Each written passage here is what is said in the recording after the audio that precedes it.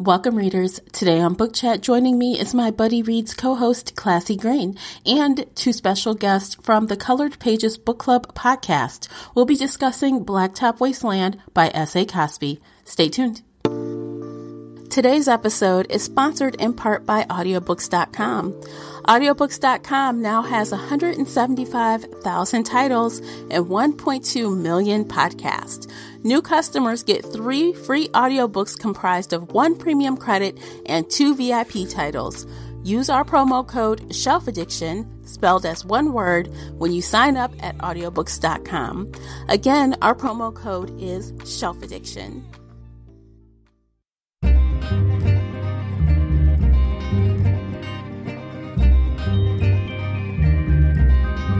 Hey everyone, I'm your host, Tamara Ford, and thank you for downloading this month's Buddy Read discussion featured here on the Shelf Addiction podcast. If you're new here, every week we get bookish with book discussions, book reviews, shelf bites, and more. If you're wondering what is a Buddy Read, this is a feature where Classy and I select a thriller or mystery title that we both are interested in. Then we have a candid conversation about that book or audiobook. We even discuss it in our Facebook group, Shelf Addiction Official, during a live chat. So grab a glass of wine, a cocktail, a cup of tea or coffee, whatever your drink of choice is, and settle in for this fun discussion. As always with book chats, there is a spoiler alert in effect, so you've been warned. If you enjoyed today's episode, please support this podcast by sharing it with your book nerd friends or on your favorite social media space. That will really help me out, and I appreciate you for doing it. The uncut video version of this podcast is available now on Patreon. Join us there for exclusive videos, including this podcast after show. If you'd like to support the show in other ways, please consider doing that by supporting our sponsors. By supporting them, you are supporting us. Check out all of the sponsors at shelfaddiction.com/sponsors. If you've read the book or listened to the audiobook and would like to weigh in on this conversation, be sure to join the Facebook group Shelf Addiction Official.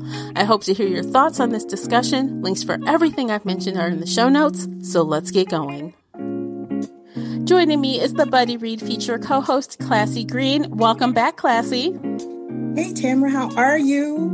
I'm wonderful. 2021. I think we did it in 2021, but we made it through January, so happy 2021 again. Same to you. January was a doozy, man. Man, I was like, please do not be another 2020. Oh, that's my God. So once we made it through January, I'm like, it's a new year again. Yes, it is. We're doing good over here, which is awesome.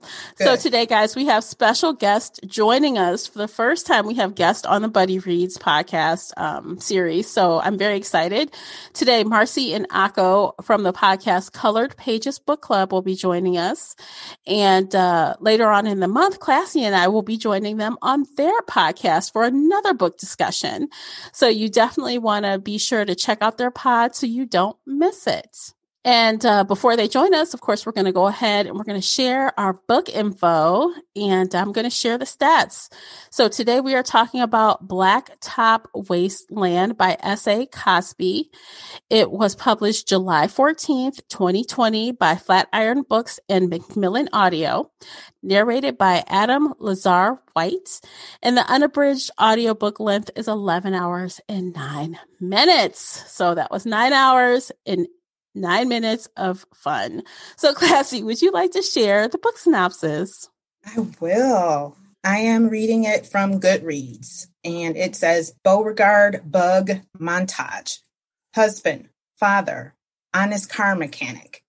But he was once known from North Carolina to the beaches of Florida as the best getaway driver on the East Coast. Just like his father, who disappeared many years ago. After a series of financial calamities worsened by the racial prejudices of the small town he lives in, Bug reluctantly takes part in a daring diamond heist to solve his money problems and to go straight once and for all. However, when it goes horrifically wrong, he's sucked into a grimy underworld, which threatens everything and everyone he holds dear. All right. All right, this is exciting. We have not talked about this type of book on the podcast, so I'm very excited. Yeah, I agree. Yeah, it should be a fun conversation. So I think what we can do is we can just, I don't know, maybe we can start our conversation and Marci and Ako will join us shortly. Maybe high level. Did you because we're going to continue this conversation in the after show, guys. So Yes. Classy and I have some other things we're going to talk about in the after show as well as some news. So if you want to hear more about that, make sure you are a member on Patreon so you can hear beyond the podcast and hear what we have to say. But, first off, Classy, did you enjoy the book? Oh my God, Tamara. I did. I mean, when I was done, because I finished it today. And the reason why I'm just going to say real quick, our podcasting schedule was different. And I'm like, oh, I got some time. And then I was like, holy crap. or if I would say like from the book from SA Cosby, Mary, Joseph, and, whoever, what is the one saying? They say Mary, Joseph, and Jesus or whatever. I was like, okay, let me finish this book. And I was at a nice pace, but man, it is a slow burn. And you know how I am with slow burns. Yeah. But even though it was a slow burn, this man's writing style is phenomenal. I mean, the atmosphere that he creates, his words, I enjoyed it. I really did enjoy it. Granted, I think when I looked, because it did have a couple of plotline twists, and at the 64% mark, I think that's when Lazy came in with the flip, about the diamonds, and you guys got to do. I was beginning to just really enjoy it. And I think I texted you and said, it has been a long time, especially with the books we've discussed, where I've talked back to a book. Like I'm at the movies talking back to the screen. I was like, oh no, he did. Oh my God. Why did you do, So when I started doing that, I was like, this is engaging. I'm enjoying this book. So I really did. I was smiling. And like you said, we haven't done anything like this in a long time. And I felt, I won't say a kinship, but I kind of did because it was the Black author. My mother grew up in the South, not Virginia, North Carolina, or South Carolina, wherever he was. But she grew up in the South. And a lot of the terminology, or some of them, just reminded me of some of the old slangs grandma and mama used to say. And, I really enjoyed it and I connected. And not to say that, our other ones, and I'm just going to be real. I felt this thing, it was like the Blackness, and, I really did. Yes. I felt it. I was so happy. Same. I was so happy. And man, I don't know. I got so much to say. I do. Well, I enjoyed it for a couple of reasons. One is like, honestly, I feel like I haven't enjoyed a male author like this in a really long time. Yeah. So I give him credit from writing from the male's perspective, basically. You're right. Yeah, so I really enjoyed it. And it was a slow start for me, but I feel like once things got going with the first heist, I was like, oh, here we go. And I was feeling all the Fast and Furious vibes mixed with like, any heist movie I've seen. I felt like I was watching a movie. Well, didn't they mention like Ocean's 11 in there? So it was just like all that, blended. Yes. Yeah. It was very enjoyable. It was a nice change of pace. And going into it, I didn't know what to expect because I'm like, I don't really read a lot of books that take place in the South per se. I don't really, I wasn't really sure what I was going to get, but it was a pleasant surprise for me. And I really enjoyed it, especially all the way up through the end. I'm like, oh, okay. I don't know about you, but like, when they did their first heist with Ronnie and Reggie and they put on, he said, is any music in this car? And he hit Annie up. I don't know if you know that song by M.O.P., but then I was like, let me go listen. Girl, I was like, yes, let's go. Annie up, kidnap that fool. I was like, oh God, it was fun. You're getting all the feels. Man, I really did. I looked up that song. I played it on YouTube and I was like, that's like the perfect song for a heist. You know, I think they even mentioned about get the diamonds and all that. And I was like, this man, it is homework. Yeah, definitely. Yeah, it was good. So I hope that our special guest today enjoyed it as well. We'll be jumping into that conversation momentarily. So yeah, it was a breath of fresh air. Yeah, it was. Because usually when we start these podcasts, it's like, okay, here we go. We got some things to talk about. Right. Yes. Hold on, guys. But this one is a different hold on. Yeah.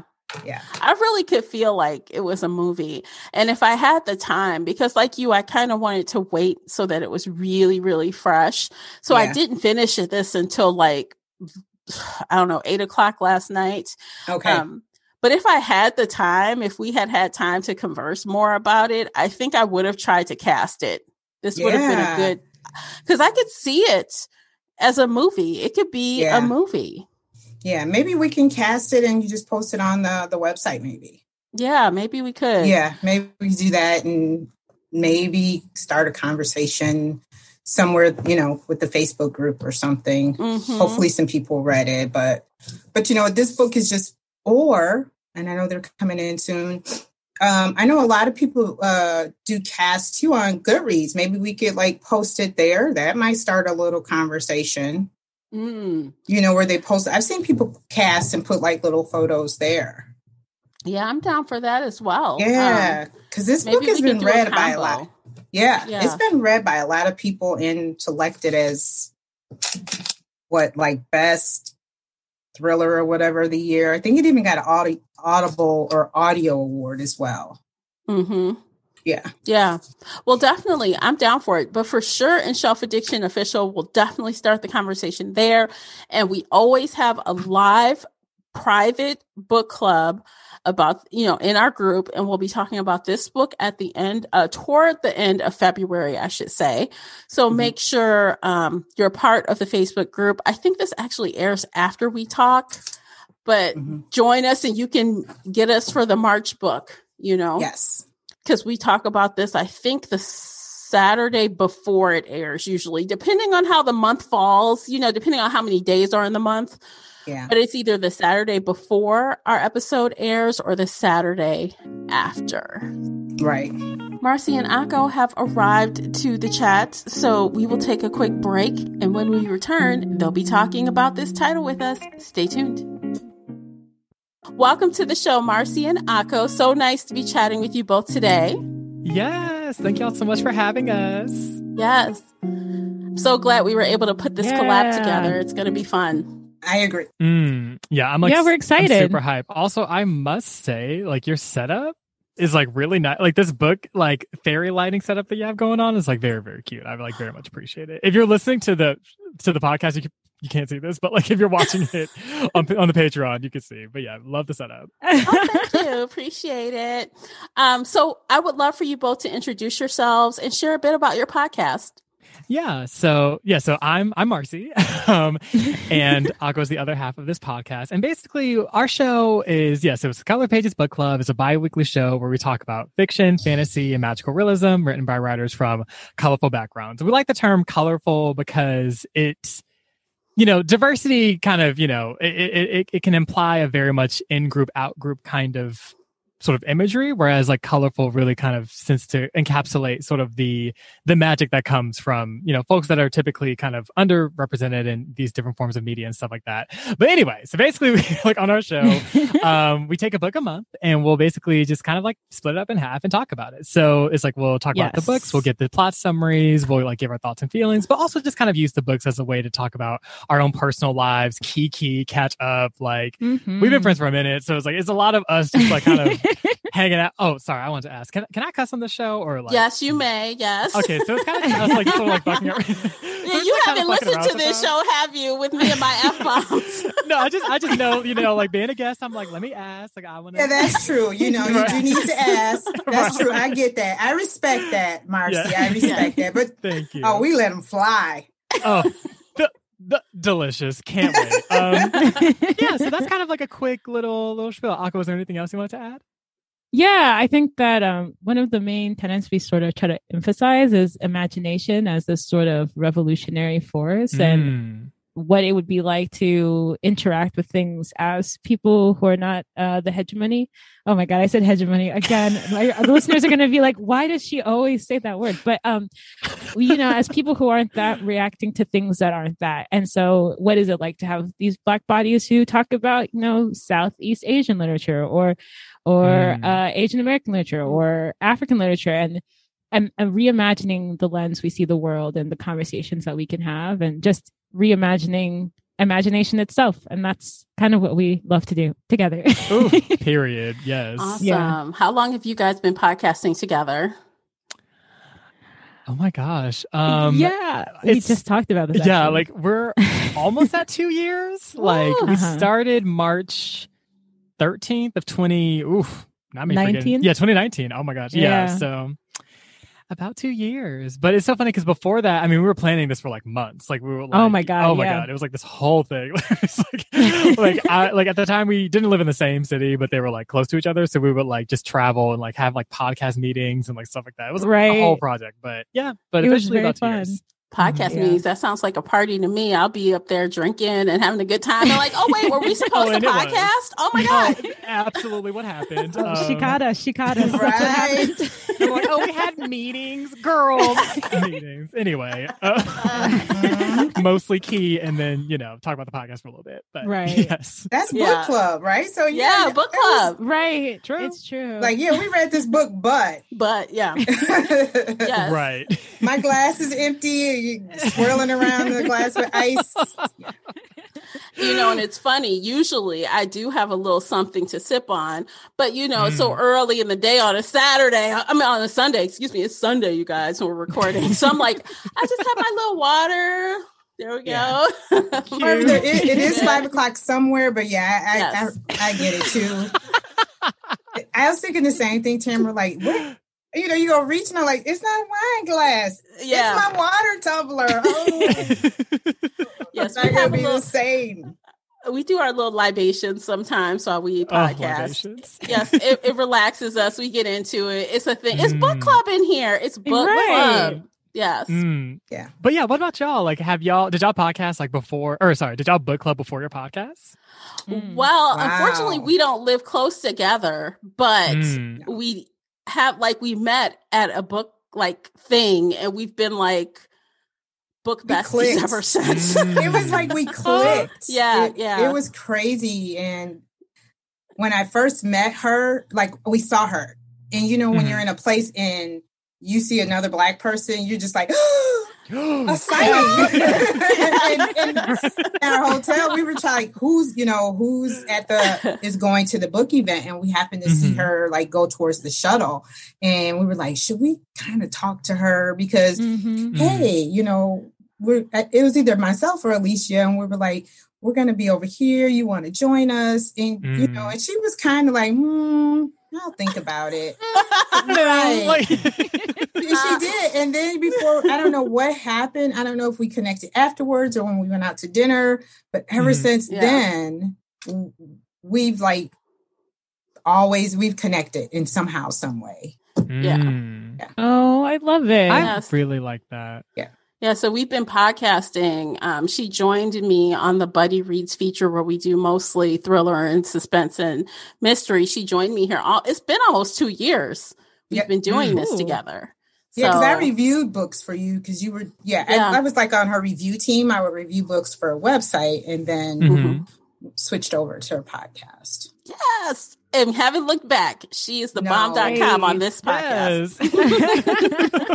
Man, the struggle is real. I'm not used to this. I'm old, man. But I'm learning. And she works with me. Y'all, she surprised me. She came back and I'm like, you got a professional mic. You got a screen cover. What's going on? I'm like, yes. That's called having millennials in your life. We love to see it. My children got me this. Yeah. So that's so sweet. Yeah, that's our story. So let's talk about this story, you guys. Ciao. Oh my God. Blacktop Wasteland. Okay, let's jump in. First, did y'all like it? Did you like it? I did. I was like, it's so interesting because like, I mean, okay, this is like almost gonna sound like shade, but like this was like the first time in a long time where like every time I put down the book, I was like, but like, what if I read 20 more pages? Like, I just like could not stop. Like, it was just so, like, it was just like the motion of everything. It was just so fast paced. It's like, oh yeah, I read this way quicker than I thought I would. Like, yeah, it was definitely. Good. I will say, as far as like, you know, some of the character dynamics and things like that, I was like, oh, could have not done that. But like, all in all, like, just like as like a literary experience, like a reading experience, like I was like, oh, this is like really interesting and also kind of nuanced and that like offers some like, you know, interesting critiques that we can talk about, or rather commentary that we can talk about. But yeah, I liked it. Yeah, good. I really liked it until the end. The beginning, I was super, super into it. I was like, this is so interesting. And then for the last 50 pages, I was like, everyone is doing too much. Oh no. Everybody. Oh no.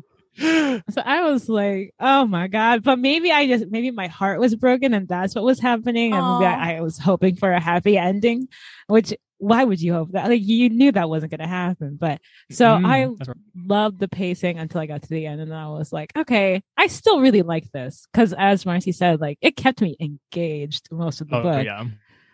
So I think I was like, yeah, I'll knock it down like 1 star less than I would have. Oh, yeah. Well, you know, I have to admit, I like a realistic ending. I do. Like sometimes a happily ever after is cool, but sometimes it's refreshing to be like, oh, wow. Okay. That's what's up. Like, okay. That's true. Yeah. And I felt the same way almost with the ending. But then when you realize his conversation with his wife, you think about that conversation he said, even with Booney, where he said, I was Bug and I was Beauregard. And for me to be with my wife, who no longer wants to have, you know, that call that my husband is dead and I have to bury him, or, you know, or what happened to his son. And it was like, for him to do what he needed to do, it had to be, you know, there was a lot to be done. And he had to realize, is this what I want? But then in the end, he was like, I'm not even sure. So that's how I felt too, like a happy ending. But I knew it wasn't going to be a happy ending just based upon his life and the things that he did. Because I'm thinking to myself at the end, you guys, you came to my house, you shot my child. My older son is in jail because he had to load up. You motherfuckers are gone. I'm sorry. I just put myself in their shoes and I'm just I'm going ham. Everybody. I'm ready for the smoke. Let's go. Right. Yes. And I mean, for real, is he going to get away with what he did? Like, let's keep it real. I mean, he killed people. Are you going to get away with that? I don't know. Yeah. He did a lot of people. Yeah. I'm thinking back to at the beginning when he like waited at the bar for that person from the drag race to show up. Like the car drag race. Warren. Like, thank you for the clarification. Yeah, Warren. Make sure. Warren, and then like beat him up. I was like, you know what? We're seeing two, like you said, there's a Bug and there's a Beauregard, and then this is Jekyll and Hyde have to, you know, come together at one point, you know. Yeah. Yeah, and I mean that's come out too before when the people came to accuse him of burning down their business. He beat that guy. I'm like, oh my God. Yeah. Wait, which business? You know, when the other business Precision burned down. Oh, yes. Okay. And they came to confront him. And he said, he just jumped on them like, damn, okay. Cool. And Calvin was with the shits too. He was like, oh, so I will hop in. And I was like, oh, so y'all don't give a fuck at all. No. Just period. Oh, yeah. And like, do you think they'll call the cops? No, they ain't calling the cops. Oh, what? Okay. Right. Why would you think that? Yeah. And then it was like a webinar or something, like a Q&A with SA Cosby I listened to. Mm-hmm. And he said in those like little small country back road towns, he said, it's not a matter of who did it. It's who's going to tell and how can you prove it? They know somebody did it. People don't talk back there, and prove it. Yeah, I killed him, but prove it. So, you know, when I saw that, and then when I read the book, I was like, yeah, because I mean, you think about it, it's probably in all those woods is like, you know, how many people? Right. And not only did he kill them, remember, Mr. Chompy ate them up. So prove it. Yeah. They're paperweights. They're paperweights now. So that's something else. Find the body and prove it. And also, too, I mean, Ronnie and Reggie, like, don't really have the profile where they're like, oh my gosh, police. Like, you know, like, I feel like they kind of led a life where it's like, okay, like, even if they did go missing or whatever, like, it's like, you're not really going to be on the police's radar like that to, like, really investigate what happened. Right. Nobody's looking for you. Nobody. Yeah. Nope. It's true. Not at all. When that turning point when everyone was watching TV and realized that no one had said it, the robbery had actually happened, and everyone's like, that's worse for everyone. Yeah. I was like, oh no, y'all, we're in it deep. Like, right. It was an attempted robbery. He's like, whoa. We just stole a box of diamonds. Right. Somebody doesn't want to know, other people to know that there were diamonds. And I was like, oh shit. It's about to go down. Oh. We're in trouble now. We done stepped in it. Yep. I think up until that point, I was like, okay, it's a robbery. Like, you just have to outrun the police. And then when that happened, I was like, oh no, there are worse things out there than the government. I forgot about that. Yeah. Yeah. Oh yeah. And then they did. Oh my God, what was her name? It wasn't Jenny. It was like Jenny's. Like, they were talking. Lisa, her boss. The one who I think her name was Lisa, maybe. Yeah. Like the way they did her, it's like, so she literally got whole ass like shot during this robbery, and y'all just like, burned her house down with her in it. And like, so it was just, I was like, there was just, oh my God, the violence in this I mean, they tortured her and then just burned her up. I'm like, damn, that is cold, man. Like, cold. Yeah. Like, really? And they did it so politely. It was like, that's Southern hospitality. My God. Right. You are so right. It was done. It was politely done. He's like, I knew her the longest. I'll do it. I'll take care of it. Like, what? Right. I'm going to watch her burn. Oh my God. I was like, okay. And that was Burning Man. So at first I was like, Burning Man. Then I'm like, because he likes to burn. He was a little pyro, you know? Mm-hmm. But they did do it, and they did him wrong. But, you know, when you run your mouth, that's what happens in that life anyway. You know, and I think we tend to forget that that stuff does exist. It's just that crime life. I don't know it. I never want to know it. I'm straight. I know. Where they say snitches get stitches, but you know, it's true. She told one little lie. One girl she was crushing on. Yep. Trying to impress her, and look what it got her. Like, man.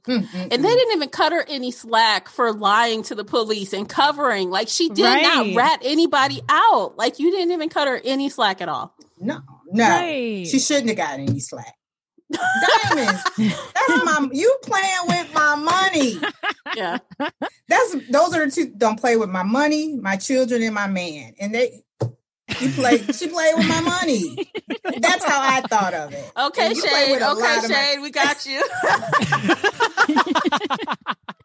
God. That I will tell you that. Don't play with my money. Don't play with my kids. And don't play with my man. True. I'm sorry. It's just those three little things, right? Just three things, but I get it on all three accounts. I kind of agree. I'm not gonna lie. Yeah, and I mean that was a lot of money. Yeah, it was. Yeah. But then I'm like, how did the bad guys even get that money? Because ill-gotten gains are lost very easily. I'm just saying, like, how'd they get those diamonds? They're not good people. No. So I was like. No, I don't mind if they lose their money. No, because I mean, Lacey was like trafficking girls. Right, exactly. Wait, what? Ooh. I'm sorry, not me forgetting details. Wait, I did not. Wait, what? Yeah, he was saying how he was messing up his flow of money, because he was using that place, I think, to like exchange money and something to like trace girls. Yeah, he was he was money laundering through that. Through the jewelry business. Because he was trafficking. Was it like college girls or something in that little community? The government officials and so it was. Maybe I was reading too quickly, because I'm literally like, wait, what? That's like, okay, wow, that is. Yeah, he had a few other businesses, but he lost the jewelry store. So that meant if he lost the jewelry store, he couldn't launder that money from the money. Yeah, from the trafficking business. So, so he was losing. Yeah, it scared some of his clients away. Yeah, yeah. Because I mean, we wind up seeing him basically at like I'm gonna say a Tasty Freeze, but a little like 7-Eleven behind the register, right? Wasn't he like a cashier when we saw him? Because some lady was buying cigarettes. Remember, Lazy was there. Wasn't that him? The lady. Okay, don't get me wrong. I will mess. I remember that one scene with Reggie being at the convenience store, but that was like that was a whole separate thing. Yeah, because remember, Lazy was he was at some store, and a lady was buying cigarettes, and he said she had her oxygen tank, and he was like, that would be so and so this amount of money. And then he said his the burner phone started ringing. And I was like, wow, does he have another business? Because remember, he said, I'm broke. He's like, I'm broke. I need that money because Beauregard called him and he said, I got your platinum, or I need, he's like, I got bills to pay. And I was like, either that's another business or he's that damn broke down. But I doubt he was that broke that he was a cashier. But that just goes to show how many businesses he possibly had. Yeah. Yeah. I didn't even think about that. Yeah. Dirty. And he wasn't even like the top level like boss. Like there was someone bigger than him. Yeah. Right. Yeah. Him and Shade, were they like at the same level, or was Shade kind of like running things a little bit?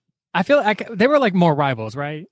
I think they try to portray them as rivals. Okay. But only because Lacey wouldn't give in. Because if I remember correctly, they said Shade came in and took over all these little smaller syndicates in the area, and Lacey wasn't going for it. So he was like pushing back. So okay. He wouldn't join the group. Yeah. And I will say this is like kind of petty, but like Lazy, I don't know, like when he was like introduced and given, like, when they got like Beauregard, Quan, and Ronnie in that room and they were like interrogating them and stuff, I was like, okay, you're very much like a Disney villain. Like it was almost like cartoonish. Like he was like giving these like weird puns from these like action movies in the past, and it was just like twirling his mustache. And I'm like, we are doing so much. Like it's like you're so animated. Like, I mean, he was like a straight up Baptist preacher. But, and that's probably because they said his name was, Lazarus.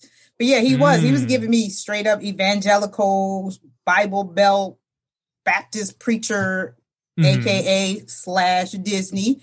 Yeah, he was. It was very animated.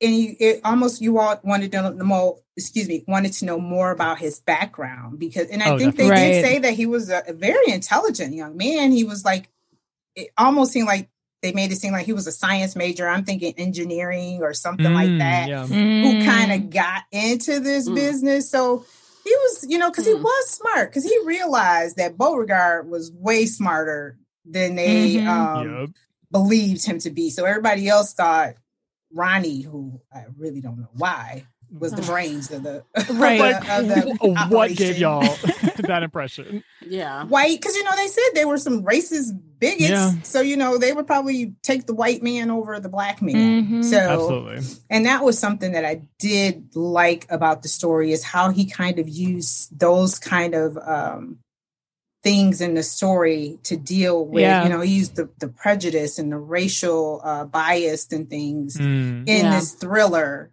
without like banging it over our heads that, look, we're talking about racism and we're talking about Trumpism, but he kind of threw it in there. There's so much going on already. Like we didn't need to be beat on the head with it. I mean, no, not at all. Yeah. Yeah. But it's also just like built into the world building, like into the tapestry of the story. So you're like, it feels very realistic. You're like, oh yeah, this is how it would go down. Like just because that's how it is, not because, I mean, there's a message behind it, but the message is that this is real. This is what would happen. Yeah. Absolutely. And even how that intersects with like why Beauregard kind of went back to like the life and everything. Because it's like he has this business with this competitor and like, you know, this like white owned business that like, you know, there is that racial bias that like makes people sort of frequent their, you know, their business. Beauregard's suffering economically. He doesn't really see many options here. So he's like, you know what, like, let me just get this money real quick. And then it's just like, it's like this whole, then it crescendos into violence. It's just, I feel like the social through lines and like kind of the reasons like around crime and kind of like crime as like a phenomenon I thought was really well done, because I was like, oh, like this isn't just some like random we just love this. It's like like this is compulsory. We're pushed into this. We've been forced into this, like truly forced into it, honestly. Right. Yeah. And he kind of tumbled down a rabbit hole because he went back to racing because he felt, you know, his back was against the wall. He's like, I know I can make this quick money. I can do it. Let me just make this money. And it just tumbled down this horrific trail that you did not expect. You're right. And the craziest thing is if Reggie did not give him up, or Rodney, I can't remember which one. If they didn't give him up, he would have never been involved. He would have had his money and carried on. It's true. Although I think that's Quan what gave him up, right? Quan? Oh, Quan, probably. Yeah. The one who got his butt whooped by it was Quan, because he was very petty, so that was him for sure. I don't no shade. Okay, I'm not even gonna say no shade because it's a shade, but like why was Quan there? Like I didn't understand, like Quan being part of the operation just seemed, I was like, you seem like the least equipped to like handle this robbery and like the subsequent actions. Also, Beauregard told y'all very clearly, when we rob this store, I'm gonna need y'all to be sober, and just with it together. And like Ronnie's like, yeah, the coke was really hitting when I got in the store, and I was like, girl, like one job. Oh my god. Yeah, he was like his senses were heightened. Right. Yeah. And like Quan's over here trying to like hold the store down and like is in Neverland. Like I don't know what was going on there. It was just a mess. Both of them were high. Yes. And it was like, are you kidding me? But Quan was there because it was a 2-man job. Right. You know, and Beauregard was the driver. He wasn't doing anything else except for driving. But they needed Quan in there. Like you said, his one job was to cover the 2 people in there. But he over there just looking out into space, and here comes Lisa with her gun, toting self. Like, oh my God! And not a little gun. Yeah, you know what I mean. If you had a little gun, I could possibly say, I didn't see it. She was quick. She got a big gun. Right. Lisa basically was like, "I'm going to now get my gun," and Quan's like, "What?" Like literally, it's like you might as well. Like she pretty much announced it. Right. And Quan was like, "I don't know how we got here." And I'm like, "Sweetness, honey, what?" Yeah, you're right. Look at how you behaved. What? Right. A mess. Yeah. I can't. But that was the only reason why Quan was there. And he was like a fellow criminal.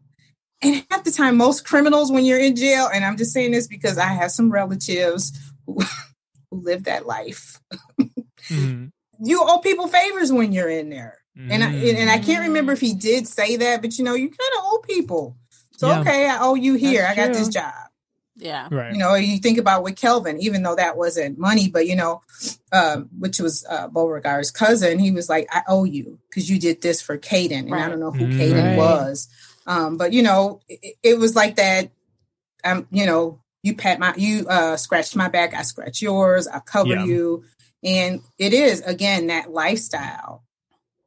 It's a downward spiral. It becomes a domino effect, and you really can't trust anybody in that life. And I think that was one of Beauregard's downfall, which was a turning point where my emotions got really crazy when Ronnie shot Kelvin.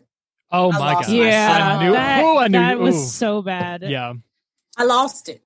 I really did. I was going to the basement, putting laundry, and I'm walking down the steps, and I stopped, and I said, what the just happened? And I hit rewind, because it was like, he got shot, and all of a sudden, his head, and I'm like, who shot him? Shot him. You know, and I'm like, I know Ronnie and Reggie didn't. Right.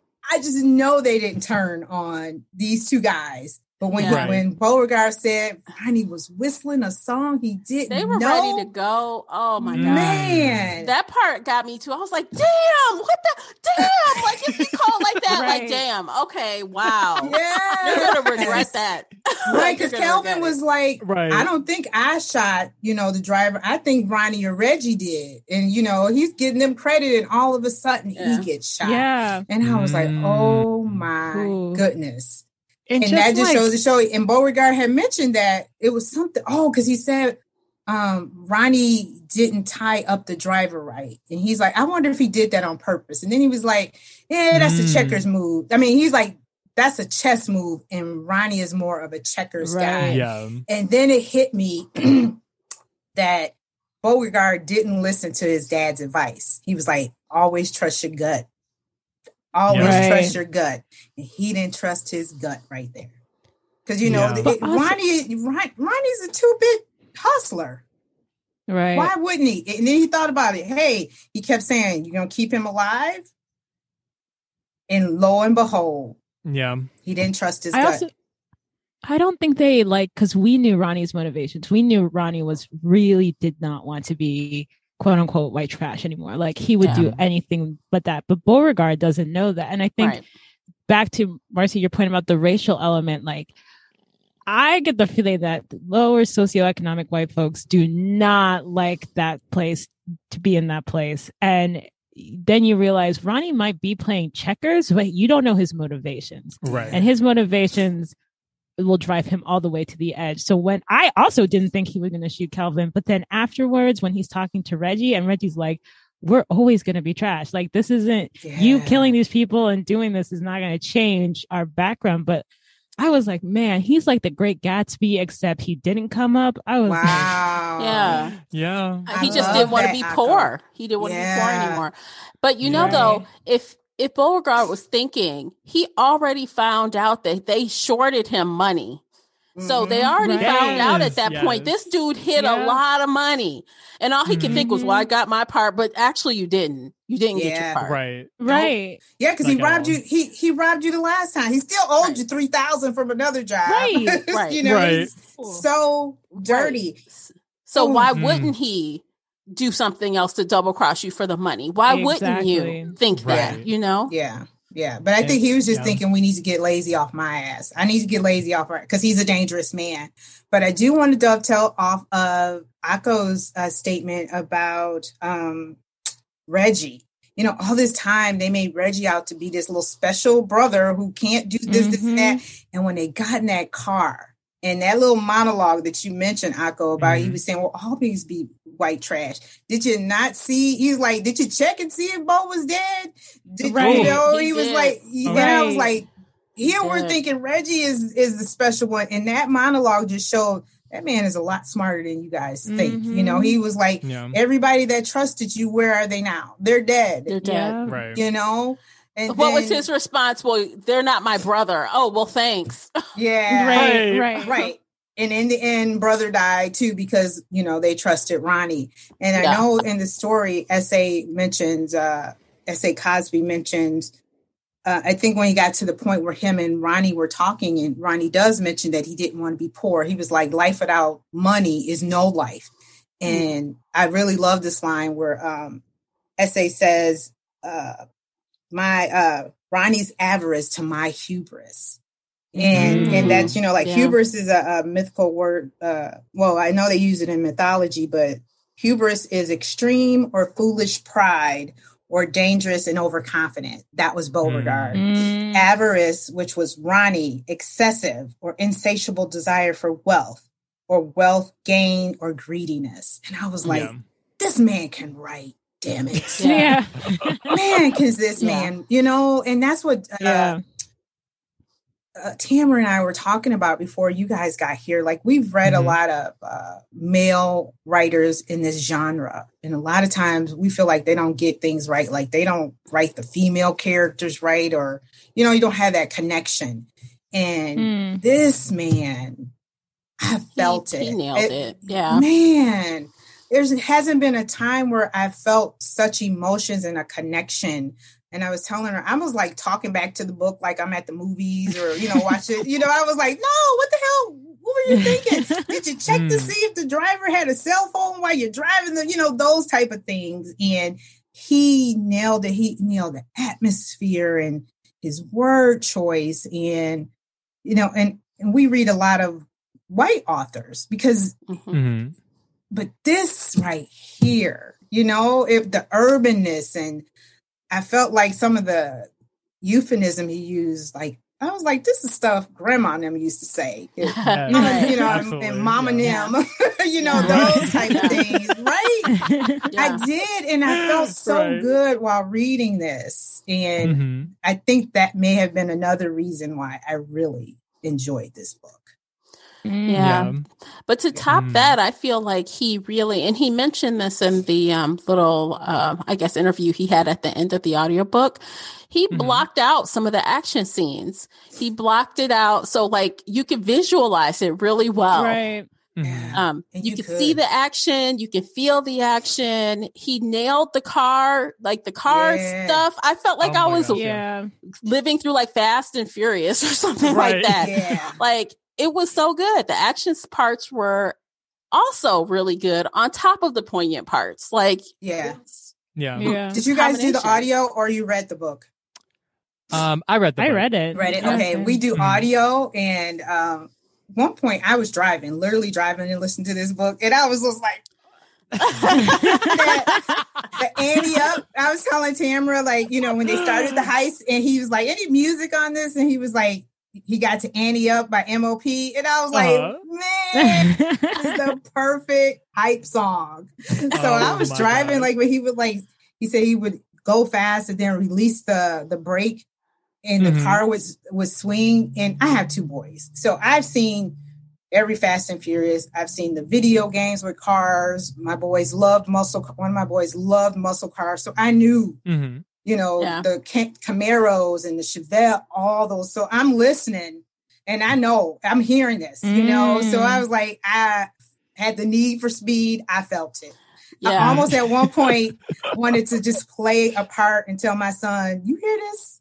Do you hear this? He could tell that this is what let him go. Cause that's why Warren lost the race, because something was leaking, because you could hear it. This man was a mechanic. And I could just hear, and that was another reason why I could connect, because I knew some of this just from listening to my boys tinker in my garage, or still has oil stains. I digress from them. just want to drop that in. Well, my garage still has those stains, and I still have car parts in there, and they're gone.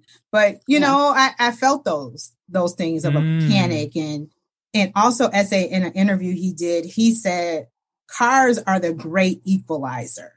He said back in the day, and you think about it with Black people, some of us may not have anything, but we'll have a car, and they will soup it up. And he said, you get behind that wheel and you can go anywhere.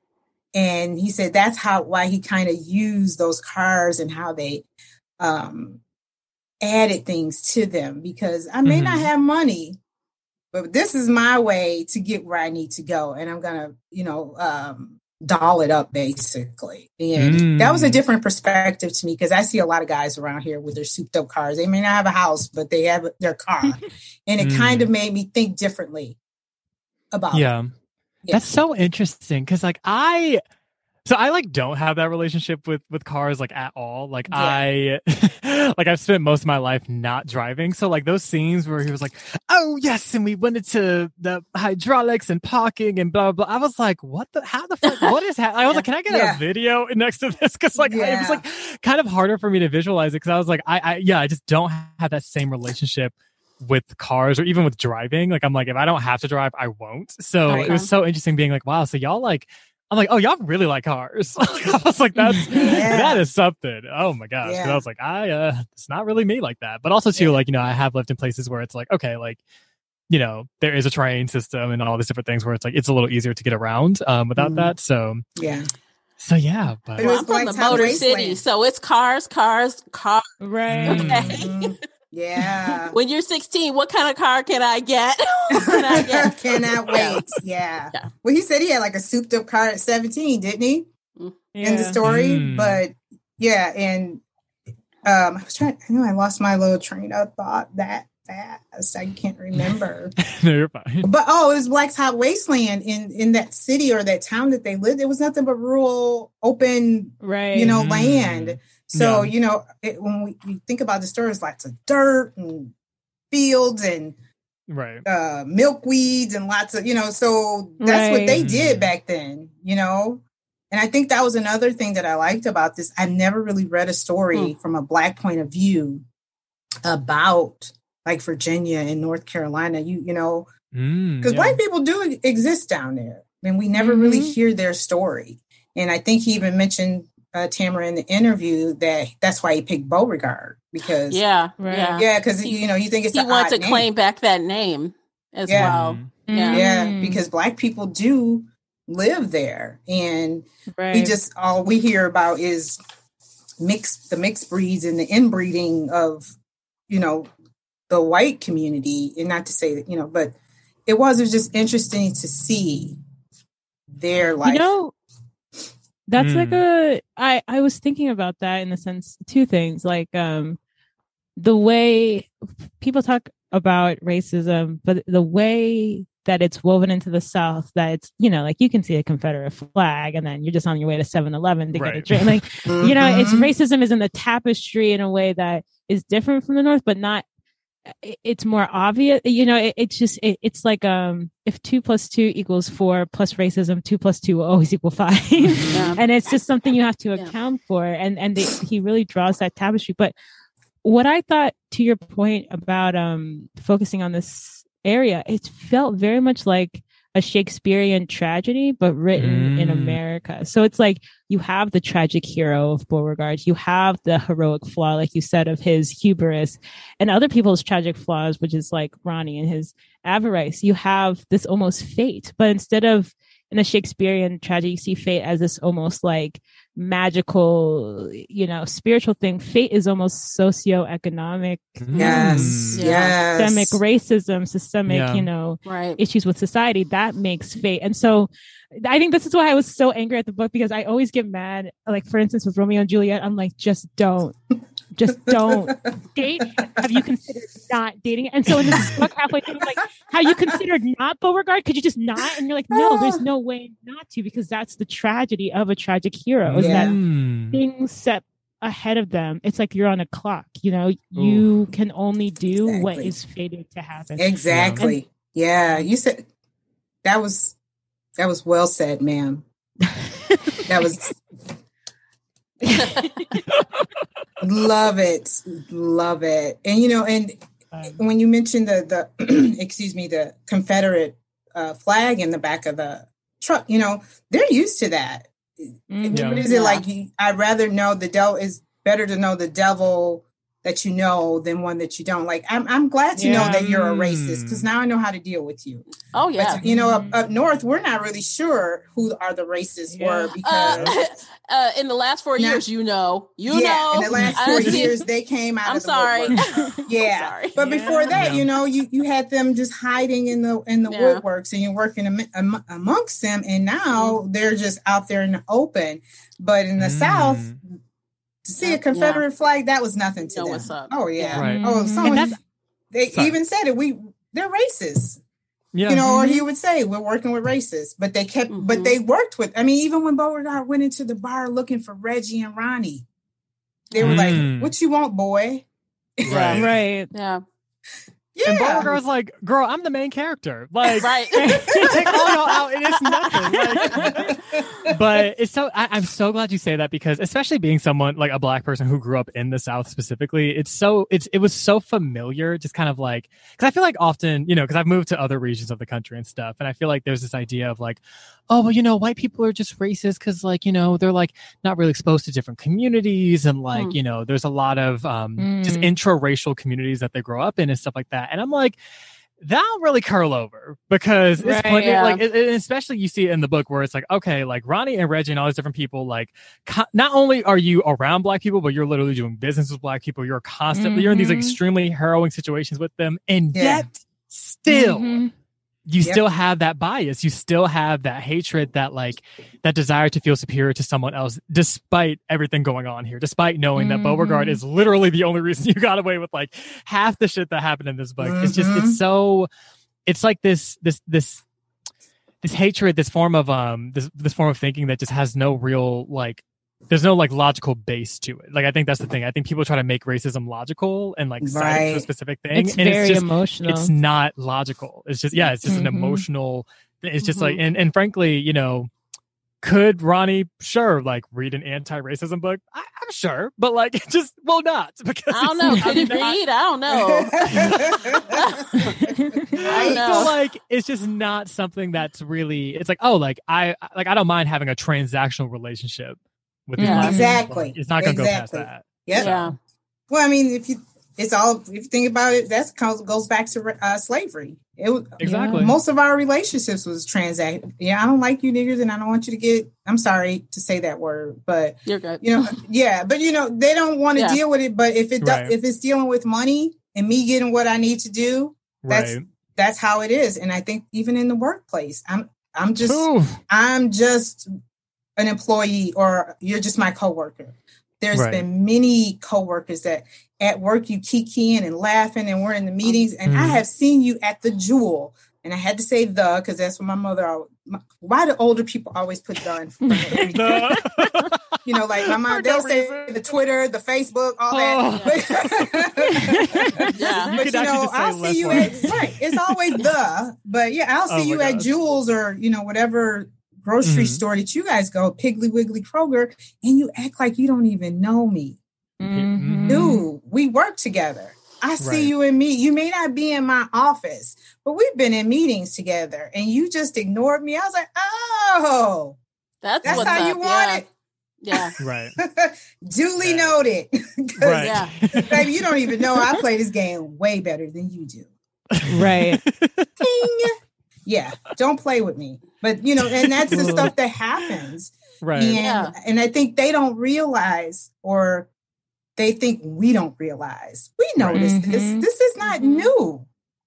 At all. This isn't new to us. Right. Literally. But if I got to work with you like that, okay. Because guess what? When you need that project, right. When I feel like it. When is your deadline? When is your deadline? Right. Oh, tomorrow at 11:59. 11:58 and 37 seconds. Don't play with me. I understand. Right. Yeah. And I think we all felt that through this book. Like we know, like this is life. Like this is life. Yeah. Yeah. And I think now that you say that is exactly probably why I connected to, because it was like he wove, you know, as Ako said, how he wove all that into this story without hitting us over the head. And that probably was my connection that I did feel. This is everyday stuff that we deal with. It's just, you know, he's dealing with it with cars and a heist, but I deal with it at work in the office when, you know, you won't let me talk. You want to mansplain and gaslight me in the meeting, you know? Ooh. Yeah. Looks off into the distance. Like, I'm like right. Yes. Turns back to Mike. Amen. Yeah. So that is very true.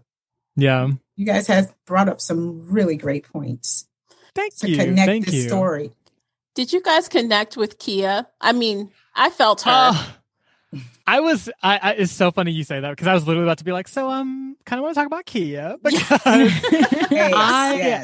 I just, oh my gosh. So, you know, the circumstances that they're in, again, it's like, I remember reading throughout the book. I was like, I know it's not as simple just to be like, oh, like, just leave if you're in this relationship where, you know, they're like, sure, your individual relationship with Beauregard is fine, but like he is by way of like how he's earning his income, like kind of putting y'all at risk and all these different things. It's like, it's not as simple just to exit. And granted, they didn't necessarily go into detail about like Kia's professional history and things like that. So it's like, I felt for her there in this situation. I will say I kind of like, okay, I like Beauregard's relatability, but like at the end, he kind of lost me a little bit. Because I remember, like, for example, like when all that shit happened where, like, you know, his son got shot and his other son had to, like, shoot people. Like, it's like all that happened and, like, they're at the hospital. Like, I remember Beauregard, like, talking about Kia's reaction and being like, oh, like, Kia was just so mad. Like, I just, like, you know, she was really pissed, obviously, with everything that happened. And it almost was in a way to, like, kind of be like, I mean, she didn't have to say it like that, though. You know, like, you know, I wanted to say the line was something like, oh, you know, like your wife knows all the things to like tear you down and things like that. And I'm just like, it's not to tear you down. Though. Right. It's literally to communicate the absolute pandemonium you have introduced into these people's lives. She's not trying, like, it's not just to like be petty or hurt your feelings. And also, if at the end of this, like, okay, so your feelings are hurt. Meanwhile, your son is fighting for his life. Your other son is dealing with all types of trauma. Kia was there for all of this attempt to kidnap and girl, and you have hurt feelings. I don't care. Like, get the fuck over it. Honestly, I was just like, I cannot believe you're sitting here trying to act like you have like room right now to say, oh my God. I was just like, yeah, Beauregard, this is that's not, we don't. Okay. But Kia brought it to him. She said, I mean, your son was shot. My other son had to kill someone to keep us from being kidnapped. Like, what is wrong with you? Like, you know, what is wrong with you? On some stuff she said not to get involved with in the first place. She said, do not do it. And you went and you did it. If you listened to me in the first place, we wouldn't be in this situation. In this moment. Basically. And in the one line, Tamara, what was it when he was saying, those are my kids too? Ooh. Like, no. Don't pull that. Come on. She was like, wow. Today, they my kids, motherfucker. Right. I was like, right. Woo! Like, get out of about here. Feeling it, because I almost said, I don't care what you say, you didn't give birth to them. There's a whole difference between carrying them babies for 9 months and giving birth. Yeah, you helped make those babies, and yes, they're yours, but you didn't birth them, baby. You didn't hold them. It's a whole. I really did feel that. I was, because I'm a mother, and I was like, he said what? He better be glad he didn't get his ass whooped in that hospital. That's what he better be glad. Girl. But also you got it. Sorry. Yeah. I was gonna say, if they're your kids too, like, you are not adequately assessing the risk that you're putting them in. They're your kids too, but then there's still this Beauregard thing that you're talking about. And you don't know what kind of life you want to live. No, we don't get to play Jekyll and Hyde and then come back and say, oh, these are my kids too. No, you have to take them into account. The way you know your mom had to stay when Aunt decided to take off to Lord knows where. We still don't know where they ended up. I was just like, that's not an argument. That's not an argument today. That's not. And meanwhile, like, throughout the entire book, because I peeped it, I was like, so Kia's making all this food for the kids. She's like taking them to her job. She's like doing all of this like childcare and like household labor and stuff like that. And Beauregard, Nothing. What you doing, boo? What's up? Oh, and like there was like one scene where like he came home with the boys and like made a little something. He's like, you know, I just made a dad meal, and I'm like, why gotta be a dad meal? Hamburger helper, nasty. Ugh. Exactly, and I'm just like, that's their favorite. Yeah, because they know that's all they're gonna get from you. But you know what though? That even though we are talking about that is real. You know, it is real. Yeah, it was so real that, like you said, here's Kia, the backbone of this family, and you still don't want to listen. That toxic masculinity, you know, things that they don't want to talk about. You know, big bad, I run the house, but soon as she brings you down a notch, you want to puff up. You know, and that's what happened. It was like, here, I run this, and this, and like he said, yeah, she knows how to tear you down because she knows your weaknesses, but she didn't use that for wrong. She used it to correct you. You know, like, dude, what are you thinking about? Yeah. Like, you weren't there. And you're going to tell me because I didn't answer the phone, I possibly. That's why this happened. Yeah. Like, it was my fault because I didn't answer the phone. If I'd answered the phone, you'd have saved the day. Yeah, right. Yeah. Right. So I answered the phone, they kicked down the door. Okay, so how else could that have gone? Like, girl, come on. Yeah. And like at the end, I'm just like, he's like, I just don't like, and then like, okay, that was the other thing too, where I was like, the whole book, you're like, when my dad left me, I was just devastated. Like, I just didn't even know what to do, all of that. And it's like, you were literally doing, like, you're repeating the same behavior. And it's like, you're without acknowledging that, like, this is only something you are uniquely in a situation where you can do this. Like, society gives you the space to even make a decision like this, where it can somehow seem optional to like be a part of your kids' lives in like a really direct way and things like that. Not to say that like society encourages it, but it's like, Beauregard, if you were a woman, you would not be sitting here like, wow, should I like just leave my fucking family? You know what I mean? Like, it's just like, that's literally not a choice, girl. What? You'd have to just figure it out, make it work. What? And like, so you're sitting here and like kind of resting on that, like, privilege seems like a weird word, but like just like on that like social space to be able to kind of even consider these possibilities when it's like, this should not even be something that you're considering. And at the end of the book, did he sell the car? I can't remember, but he didn't. He gave it to a damn somebody to crush it. I'm like, how dare you? Right. So you didn't even sell the shit. Like, are you nuts? Like, could have sold the goddamn car on page 31, and the book would have been a lot shorter. And so we did all that. Yeah. All that? Okay. Yeah. So at the end, you didn't have anything to show for it. You didn't have any more money, nothing. So why didn't you sell the car in the end? Why did you just send it off to a junkyard to be crushed? Like, why did you do that? That doesn't make any sense. Yeah. Because it destroys the whole ghost of his dad. That's you how can say I bye felt. To the ghost without. But I mean, I think it's just kind of like, you know, the destruction, even though selling it is kind of like, you know, I got rid of it, but just that whole destruction thing. And I know it's all poetic. They're still not well off. They like, still need the money. They got all these hospital bills. You got a kid that's setting things on fire and shooting people. I mean, you're going to need the money. Booney's going to sell the platinum or the whatever the stuff. Booney was going to sell that stuff. So they were going to have money. Oh my God. But you know, when Marci was talking about, you know, that choice of men always have a choice to walk away. And then if a woman walks away from raising children, she's always, you know, kind of looked at as the bad mother. What mother would leave her child? Yeah. But I also felt like Cosby was saying in this story, sometimes when a father leaves, sometimes men don't have the tools to be a man. And it's hard for a woman. They'll say single moms, I've raised my son, but there's some tools that women don't have to raise their sons. There's just some things that women don't know to give their sons. And if you think about, you know, the relationship he had with his mom, it kind of, you know, he threw a little bit in there, not a whole lot, you know, because she was, like he said, she was mean as arsenic. And the dad wanted to get away from her because of the mouth. And you could tell he got that line from his dad. You know, that's something that the dad said and he picked up on it. I mean, the dad took him to the bar and he's up there hitting on another woman. So this man saw all this toxicity or this negativity in his life. And with the dad not being there, you know, I think that was the things that he was trying to show in this story, that he wanted to be a good dad. He didn't have the tools. He didn't really know what to do. And then he's fighting against Kia, you know, even though she's a good woman to him. I feel like the author kind of wanted us to give Beauregard a pass, and I don't. I agree. Do you? For which part? Yeah. For all of it. He wanted us to give him a pass in the end.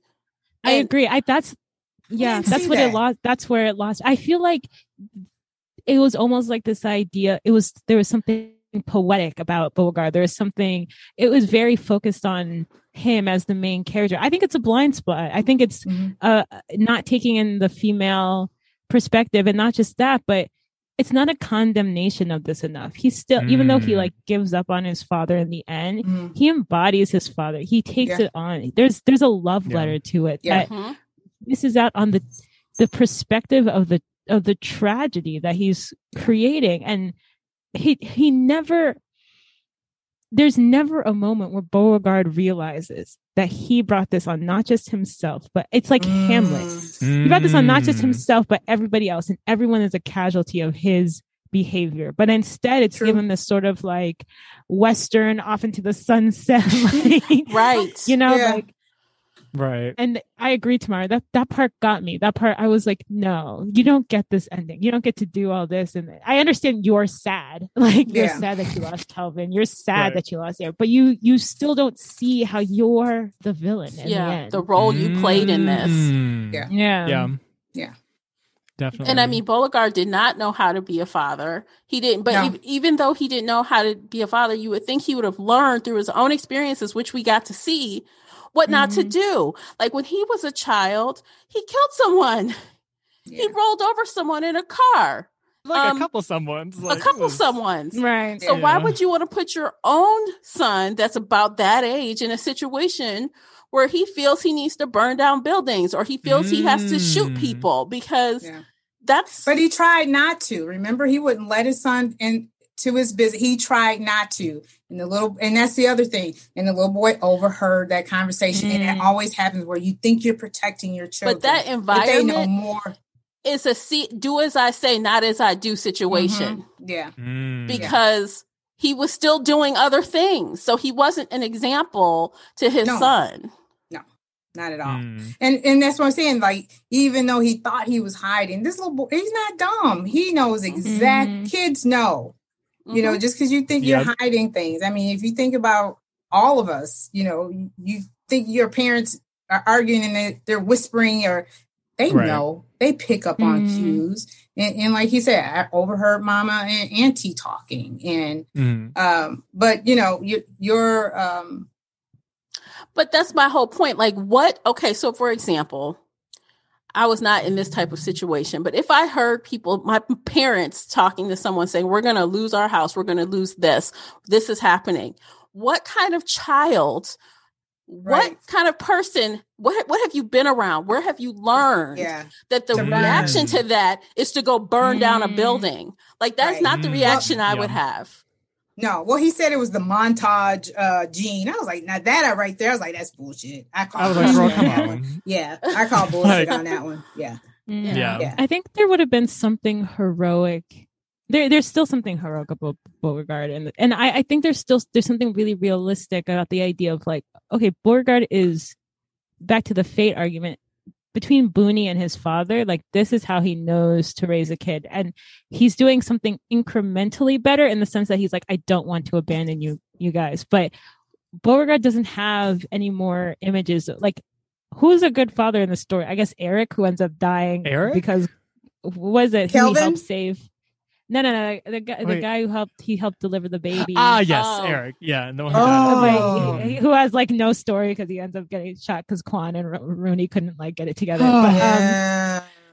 But I'm like looking at the story and I'm like, there's no juxtaposition of someone who fathers differently. So Beauregard has no other idea of how, and that's what I mean by the way fate can lock us in. And I think that's what he means when he's talking about his father and this as like a family gene. It's not really a gene, but it's the inevitability of not having the tools, anybody else. And the systemicness. And people, I mean, obviously the only thing that gets me is like in real life, people do find a way to be different than their forefathers. Like, and I think the people in my life who I've seen like that, I have such a respect for them because to overcome that is it's just astounding. Anyway. Yeah.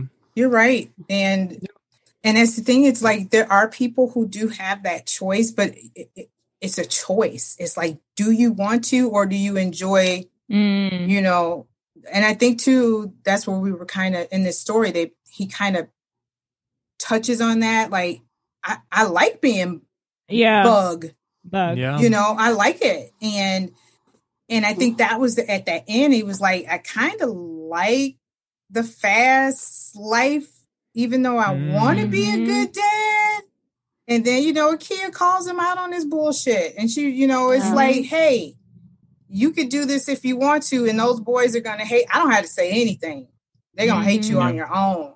So I do wonder, like, is this going to be a part 2 to this book? Is he going to try? And then I'm like, do I really want? I don't want a part 2. I don't want it either, because I'm kind of like, sorry. I enjoyed the book, but I don't want any more. I don't either, because I kind of, even though I think somebody said they didn't like the ending because it was kind of left open-ended, but I think like this conversation that we're having is so good because, you know, this is some of the things that happens in the Black community with our Black men and women. And, you know, this woman could possibly be a single mother, even though I felt like she was a single mother, even though he provided for her financially. Right. She felt there were many times where she was placed in a single mother situation. You know, like you said, she's taking him to school and taking him to pick him up. And, you know, he would pick him up and he would cook every once in a while. But I did like that family dynamic that he did show, because he did show Kia as a strong woman. He did do that in this. I will give him that. He gave, you know, that was probably one of the probably the only, you know, Mom was strong-willed. I won't say she was portrayed as a strong woman. Yeah. I think that, because even Jenny also had like motivations. Kia had motivations. The thing that gets me about Kia, okay, this is like maybe a sore spot. I understand. And maybe this is a reflection of reality. I was like, how is every man in this story dark? And every woman in this story is light-skinned with light eyes. Come on. I was like, I don't know about classic, man. Ooh, I hate that. Right. Hate it. Like, y'all really were going to do this again? And even his son, but strangely, like his son has light eyes but dark skin. I was like, you really couldn't have made the boy a light skin with light eyes. Like, come on, really? And it was just... To me, it was like I meant to look up his wife in real life. SA Cosby's his wife. Yeah, because I was wondering look it up, about Marci. that. Tell us. Yeah, that was something I was thinking about, because in the story, his mom has gray eyes, and that's where Ariel got her gray eyes, and I was like, really? Right? It just. Yeah, he couldn't get a Lupita or one of us, you know, Ako, or I see you got your beautiful brown over there. You know, like why can't we be represented in these damn books? Because I mean, I'm not gonna lie. His sister, she was a thick sister with some hair. I was like, come on now, give us some of this. But yeah. And it just made, but then I thought about, okay, in reality, since we do have this colorism issue in America about lighter skinned women and Black men thinking them, you know, a prize, but then also with that sexism of making her do all this emotional labor and not telling her things and not thinking she's smart enough to handle things. I'm like, man, this is a double-sided sword that cuts both ways. And it's, none of us win in this dichotomy, because Beauregard is not telling her stuff she needs to know and is treating her like this sort of prize, but then is not affording her agency, you know, and I just was so frustrated. So I was frustrated on a meta level, because I was like, so you can't have any dark skinned people. But then I was frustrated in the book because I was like, what is this sexism? Anyway. Yeah.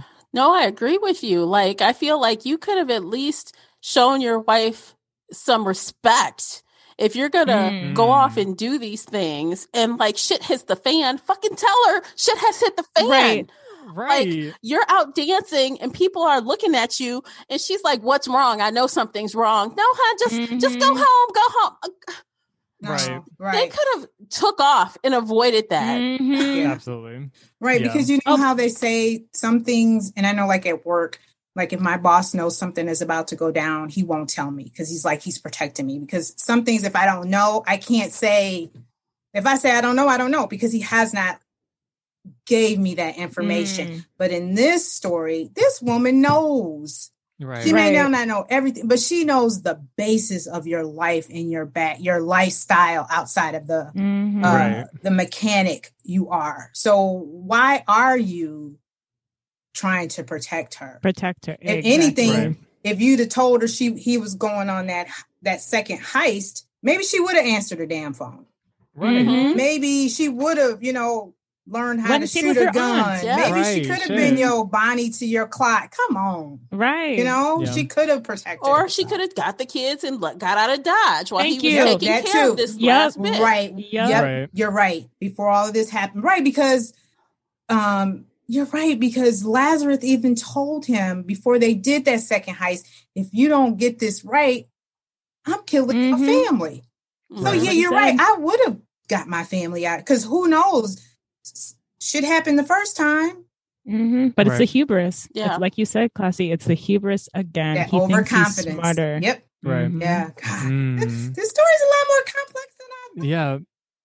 You guys have really brought out some really good points. Some things I never even thought to think about with this story. Thank you.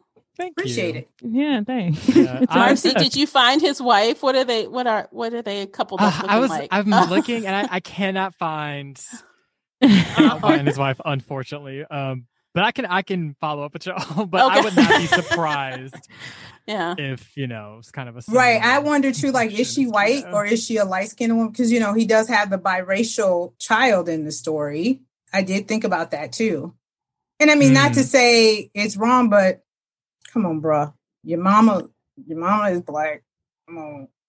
Like, it's just, I don't know. Yeah. Yeah. Just again. Sorry. No, go ahead, Marci. Go ahead. Yeah, just like that. I don't know. Just like that weird coded, like, beauty is capital kind of. I don't know, like positioning of like, oh, like all the women. Like it's like to associate Kia with being like this relatable character, even Ariel or his mom or whatever. Like we have to give them these like certain features, right? So that like they can be more. I don't perhaps sympathetic, seen as innocent, exactly. Seen as worth protecting, right? There's something unexamined about it that irritated me, right? And so I don't know. I'm definitely kind of like Beauregard, Sistren. This ain't it. Like it's just like it's just that very antiquated idea of like, oh, I'm giving y'all money, so like doing my job, and I'm like, but Kia also works.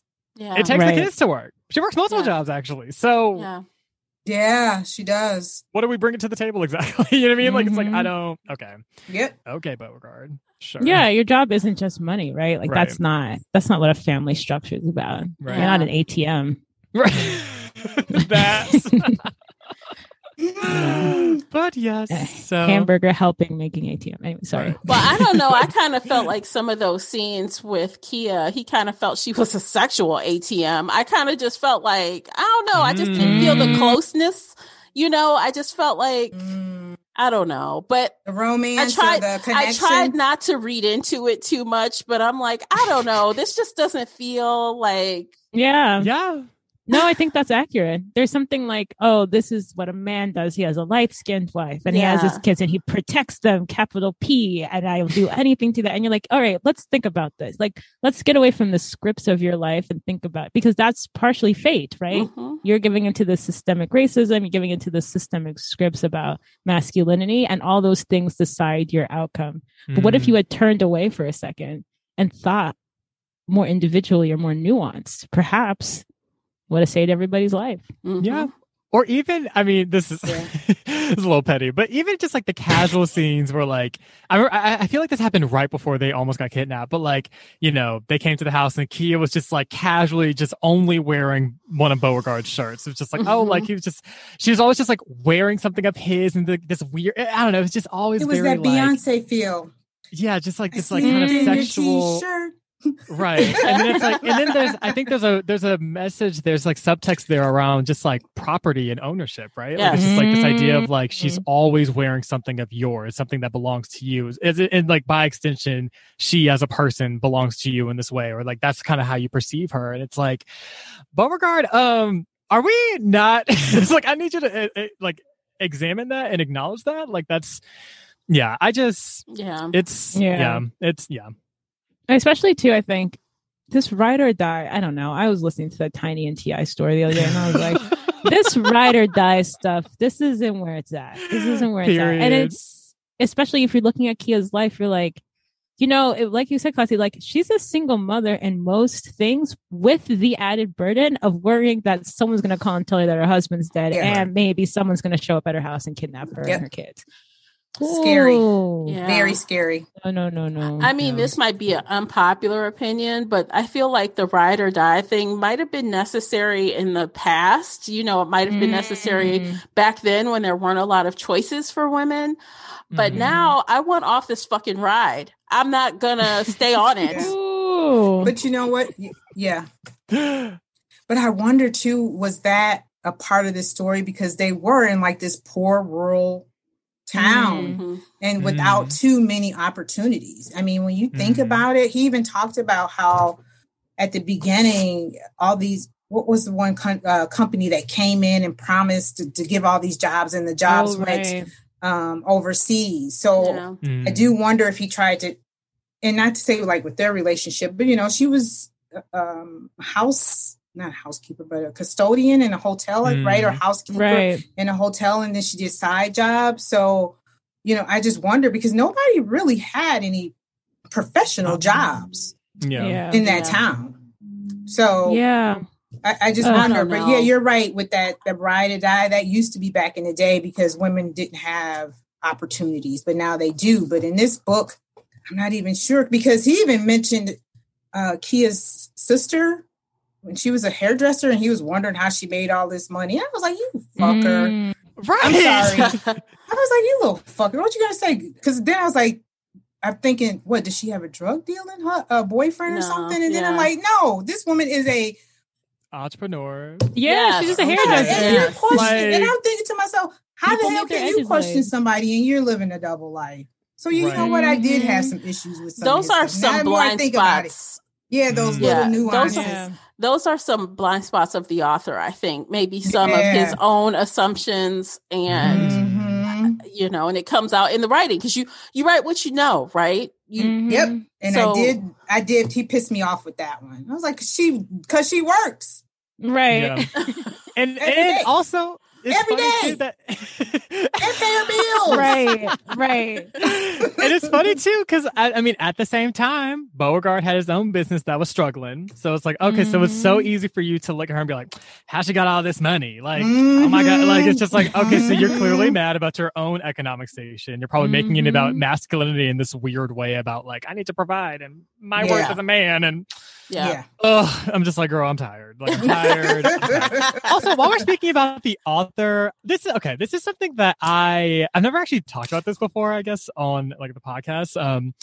But I always kind of struggle when there's just like really like bigoted language in a book to like add like grit or like kind of a sense of urgency to what's going on. Right, like realness, but it's like completely kind of unexamined. Like throughout the book, there's just hella sexist, hella homophobic, like all types of just fat phobic, like all just like every form of bigotry that exists. I feel like there was a lot of just casual like throwing around of certain terms and just like ways of dehumanizing people, which I guess is like congruent with sort of like the value structure that the characters held, but it was also something that I'm like, I always look at the author kind of a little sideways. I'm like, so why is it so easy for you to say all these things, right? Just like slip into it so easily. Like I'm like, is it like, I understand, sure, you might be trying to build a certain environment, but like, I'm always like, kind of, it can hit a little different. So I thought the same thing because it was based in 2012. The setting was 2012. I do get because when I heard the first word that was mentioned, which may have been Dyke, maybe I think he was referring to Lisa. The jewelry owner who basically gave the secret away about the diamonds. And I'm like, ooh, because we talked about this in a previous book. They were talking about mental health and some other things. And I'm like, in this environment, in this time, why do you handle it like that? And I get that he was trying to say, we're in the backwoods and this is the way the backwoods people talk. This is us. And accept us. And it's like, but dude, if you're selling books, you got to be politically, you be sensitive to some of these things. You could have done this in a totally different way and got the same message across. And sorry. No. Go. But that's how I felt. And when I heard it, I was like, okay, maybe it's going to hit once. And then he said another one. I was like, damn. And then he did it again. And I was like, I know Ronnie is a bigoted ignoramus, but damn, SA. You could have did it differently. And I will say this. I noticed that when it came to like, particularly like, the N-word and stuff, like they would say it between Black people, but never, I don't remember a moment where a white person they did once, but then he beat him up. Yeah. Remember when they came for us? Yeah. Right. So there was like a very clear retaliation there, a very clear kind of like, oh, actually, you got me fucked up. And aside from that, it was like, they would like white people would call him like boy and things like that. These like kind of more like coded, not subtle, but like, these like more like coded things. And I'm like, I feel like a similar level of nuance could have been explored with other identities. That ones that I'm just going to presume that you did not hold.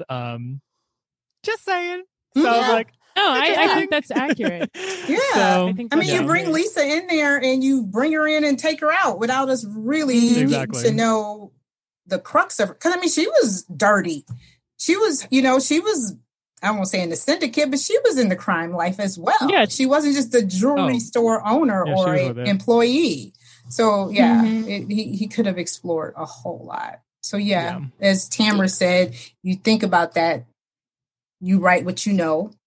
Yeah. Right. And then I'm thinking too, like, what editor didn't say, hey, right, where's the nuance behind Lisa? Right. Or those words like, dude, no, I think you may need to change this, maybe you need to change this word. Or at least it's not even like, why isn't not even giving Lisa a chance to react to these slurs being like, that's very disembodying. Like, right. Yeah. You don't think she enjoys? Like, why would she like? She doesn't enjoy being called a slur. Like, why not give her the agency to respond? Right. Yeah. Yeah. Exactly. Yeah. Or even when he talked about, or the author wrote about, I guess, was it Ronnie who came in and Reggie was sleeping with the girl who was fat or something. You remember that? I'm like, it just seemed like, why are you right? Like, this girl just seemed sloppy fat, according to how he wrote it. It just, I'm like, what? No agency. Yeah, they were talking. Yeah, and even like the one guy, it was some fat shaming and a lot of fat. Yeah, it was. Clearly, he does not. The author does not like fat women. Or clearly, I mean, he ain't no I don't small know. fry. That's my own opinion. My opinion. He's no small fry either. So he's got. I know if you saw him on that interview. Are you eating gummy bears right now? No, I need a cough drop. I was like, no, can I have some? Sorry. I can feel my throat getting really scratchy. Are you guys in New York? I'm in Atlanta. Okay. Oh, yeah. We just had Me too. I'm visiting. Shit. I'm visiting. I don't live here. My sister lives here. Yeah. Sorry, I got screams to the mic. Oh, my bad. Our temperatures. We have a -8 degree.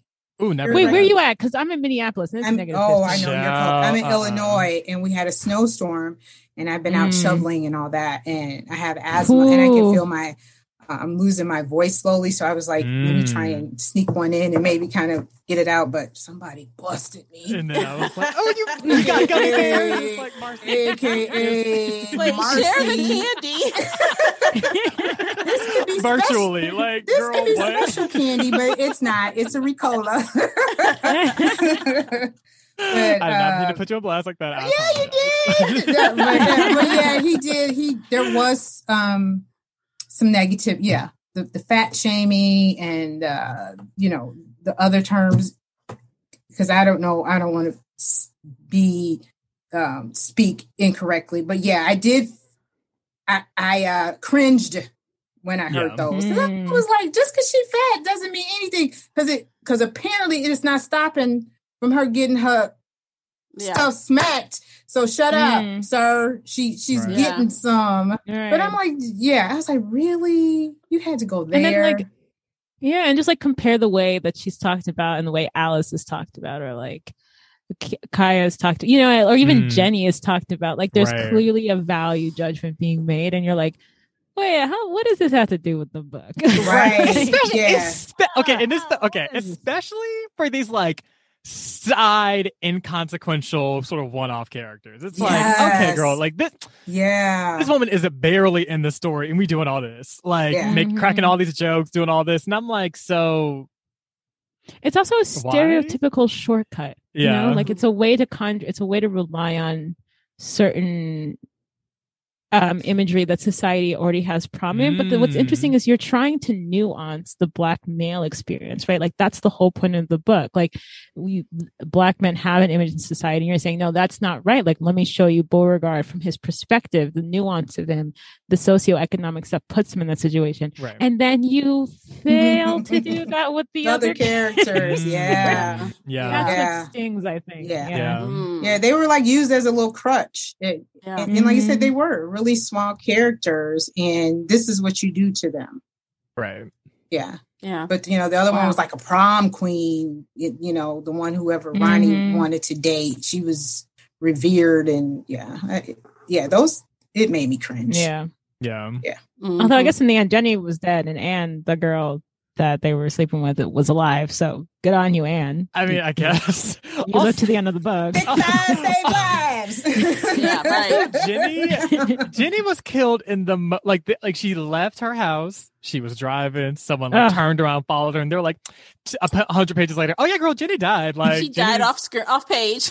And I'm like, damn, like we can't even get the scene. Like I was like, oh my god, what's gonna happen with Jenny? And like in a one-off line, they're like, oh yeah, Jenny's gone, girl. Like the Cadillac followed her, and that was it. That was that. That part got me. I was like, because Jenny knew what was up. That was when you were watching a slow motion, accident. I was like, she knew. She said, "Ronnie, don't talk to me. Give me the money." She got in her car. I was like, Jenny's gonna get out, and no. Mm-hmm. I was hoping she would get away. I mean, I'm like, she killed that guy. Let her get away. Right. Right. Like, no. Yeah. No such luck. So. Oh, that's a lot, guys. Oh my God, it's a lot. Yeah. It's a lot. So I think emotions. I know you guys read it, but me and Classy listened to the audiobook. So I did want to comment on the audiobook narrator for 1 second. Okay. Because it's so important, I feel like. And I know that they tried to get us into the feeling of being in the South and stuff. And I think the narrator was good, but he talked so slow. Oh my God. Every word. I'm like, oh my God. So I had to speed it up to 1.8. And I never listened that fast, but I could not it was just so slow. Yeah, it was dragging ass. I did the same. It was. And then I did it up to 1.8 too. And Tamara and I text, every once in a while. And she was like, I had to do, increase it. And I said, so did I. She's like, oh God, that is so funny. Because I usually don't go over 1.5 because then it starts sounding like the like a chipmunk or something. The chipmunks. Robotic almost, And then I had to turn my phone off today because it froze. And when I booted it back up and tried to finish the book, it went to 1. Oh, Tamara. Oh my God. It was awful. It was, and I was like, who sounds like that at one speed? It was just, but he did good, but it was just so, I mean, his voice and the different voices, but it was just like, they don't talk that If I had to slow. talk to someone in real life that talked at that speed, it would be everything in me to keep my face straight and not be like, could you speed it up? I mean, I'm just saying. Oh my gosh. Yeah. It's so funny you say that because I got the book from the library, and funny enough, look at the universe. Like I literally just had a conversation with Ako where she was like, oh, like I read did this audiobook recently, and I was like, let me get into audiobooks. Let me see what's up. So I found Blacktop Wasteland on YouTube. So I started listening. You say YouTube? I'm sorry. Yeah, it was on YouTube. Oh. Really? Yeah. So I listened for 45 seconds, and I was like, nah, library. I wonder what speed they had it on. Truly pulled out my library card and was like, okay, let me just get this in person because what I cannot do, I cannot do it. I must read it. Right, because you can't get those hours back. You cannot. Absolutely not. Yep. I was like, and the whole thing was 9-10 hours. I was like, oh no, what I won't be doing? Okay, 11 hours. Let me just. Yeah. But on 1.8, it kicked it down to 8 hours or something. I was like, I'm curious now. What speed did they have it on? on YouTube. I didn't realize that they do some YouTube audiobooks. It was probably not illegally you find a uploaded. lot. Huh? Yeah, not sure how That's legal true. it was, but it was on YouTube. We're not talking about legality here, man. we're just Talking about illegal stuff in this this podcast. Oh my gosh. But all around though, like, certainly lots to discuss. And I will say that, like, I was like, okay, like, y'all did something. It was very much a page turner, very, very interesting. And like I said, like the thrilling part of it, I was like, oh girl, I cannot even put this down. This is so very interested to see what happened. Okay. Yeah. Well, it sounds like the perfect time to rate it. What do you guys think? You ready to rate it? Yes. Okay. Yeah. I'll let you guys Ako was go like, first. yeah. Ako, why don't you go first? Tell us what you rated the book. And we like to go on this podcast. We do like Goodreads style. So 1 to 5, no halves. So it could be no halves. Okay. Goodreads. Oh, no halves. Oh, no, that's halves. gonna Round it up or round it down. Make it hard. Okay. I'll put it at a 4. Okay. I want to put you at a 3.5, but I'll put you at a 4. Because I think it's really good, but for the reasons I talked about, it's not entirely grasping at the other characters and not giving Beauregard enough of a moment of realization of just how much he's done to everything and everyone. As a 4, but yeah, that's what I would say. Okay. What about you, Marci? It's so funny because I was actually going to say a 3 for the same reasons. Just because, like it's like it's hard because it's like I do recommend it, but I guess I feel like sort of the social commentary. I do wish there was more there. And it's not to say that like I didn't like I still liked the book, but I would just say for those reasons I would probably give it a 3 and would still recommend it, but just kind of give the caveat of like, by the way, some things in this some book, content warning. Just no, right beforehand, but so I would say like a 3. Damn, here I thought I was gonna be harsh. I was like, I'm actually just gonna give it a star, actually. Like, but no, I'm kidding. I'm totally kidding. Yeah, I'll give it a 3. Okay, what about you, Classy? I'm gonna give it a 4. I was at the beginning of this podcast like a 5. It was wonderful. Oh my God. Why are we thinking the same? Okay, go ahead. Sorry. Yeah. Because you know what? Because you know how we are. It's really spooky.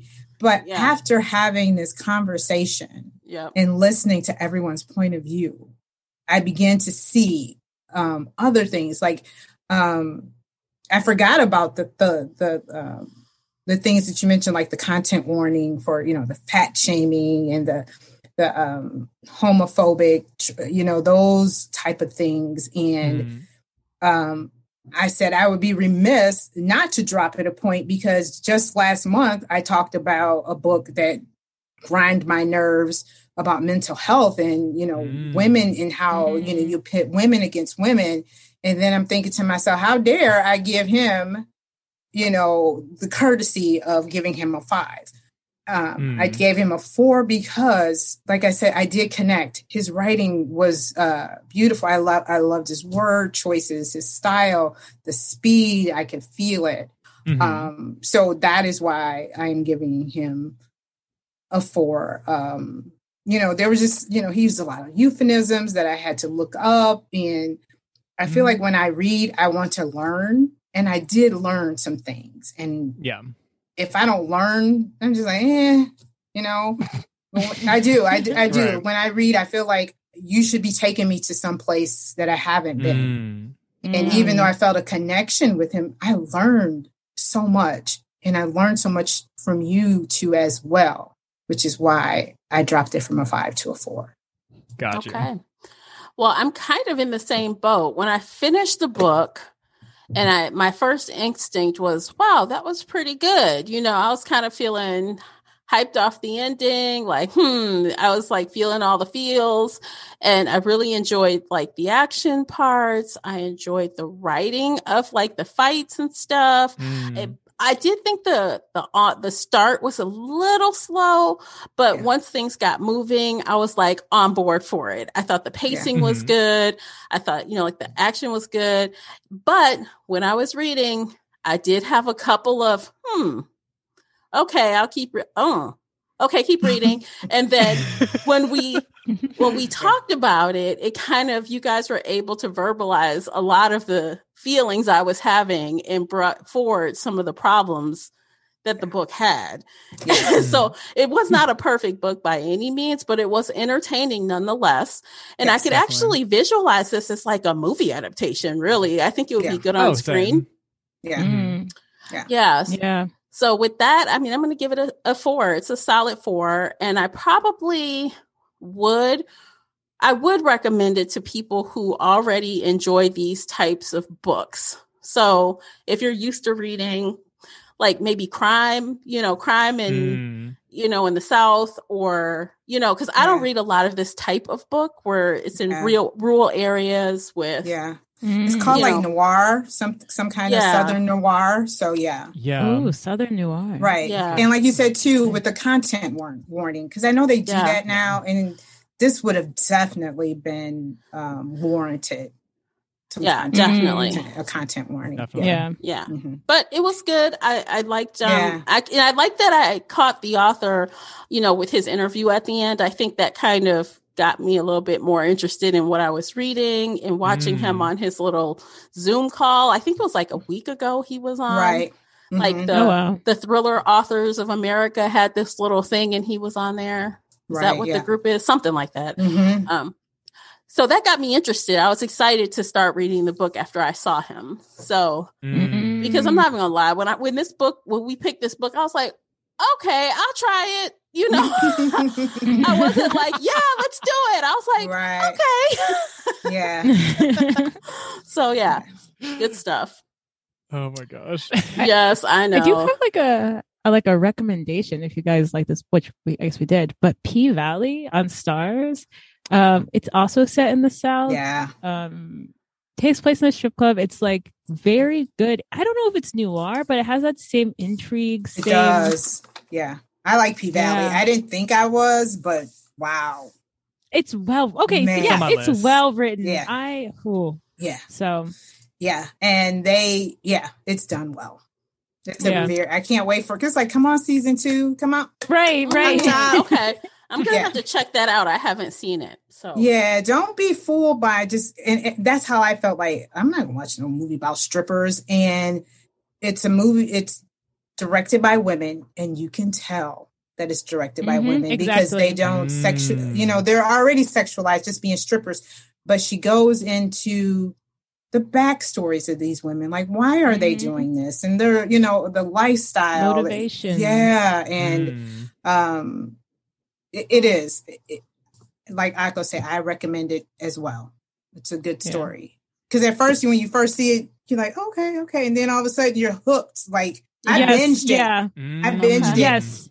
Yeah. By episode 2, you're like, okay, let me get to episode 3. And then, like you said, once you get to the end, you're like, let me get to the second season. Is it, where is it on? Is it on HBO? Or Stars. Stars. Okay. Yep, Stars. Okay, I gotta figure that out. Okay. It's been on my list for a while. I let go of Stars after they ended their season, and I'm just like, okay, when it starts back up, I'll get Stars again. But right now, there was nothing on Stars that I needed to see. So nice. Yeah. Fair. Okay. Well, this was a fun conversation. Thanks, guys, for coming on. I appreciate you for doing it. Of course. Thank you. Likewise. Again, thank you so much for having us. It was very fun. Very fun. Can't wait to get to your book. Yeah. Well, speaking of which, let's share what we're going to be talking about on your podcast. What book did you guys present for us? We picked. What was it? It was Mexican Gothic. Yes, that's been on my list forever. Yes. Yeah, we literally, so funny. We literally just recorded part 1 of that right before this call. So okay.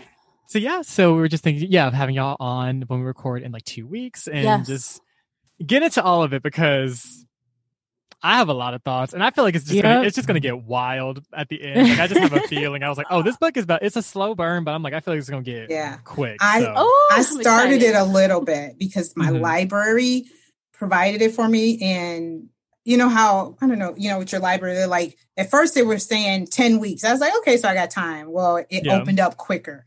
So I started it, and then Tamara was like, it's kind of early. Don't you want to wait? So I got 20% in, and I'm just like you said, it is a slow burn. I'm like, what's happening? What is happening? So I returned it, and Libby has, I don't know, do you guys have Libby?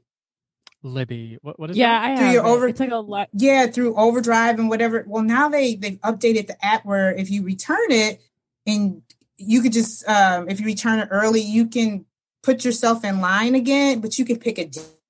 So I was able to pick a date so I can go back and get it. But now that I've read the 20%, now I'm going to go back and research more of what is Gothic, the Gothic genre, because I'm clueless, because it's interesting, but I think I want to know more of what is Gothic.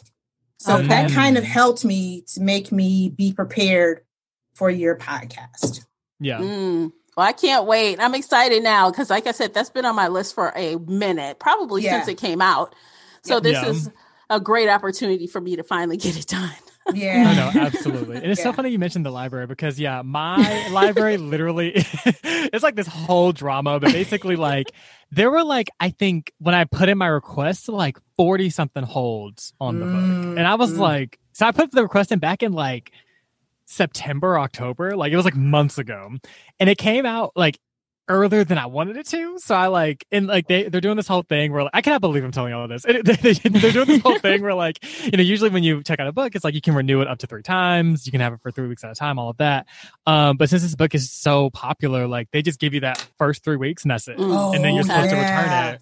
Yeah. And so I was like, oh, well, girl, I still need it. So I'm going to just keep it. And my library is steady blowing me up. Like, this is your 4th overdue notice. Mama, we need this book. What are you doing? And I'm like, I'm almost done.